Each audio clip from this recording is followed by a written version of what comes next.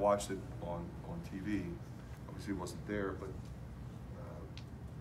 my guess is you could feel the electricity and the enthusiasm and determination in the building, not only from the players but from the crowd.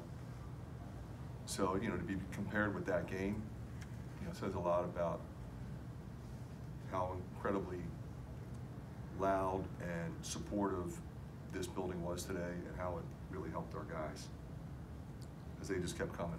It didn't seem like anybody was tired at any point in time, and it was obviously a high-paced game.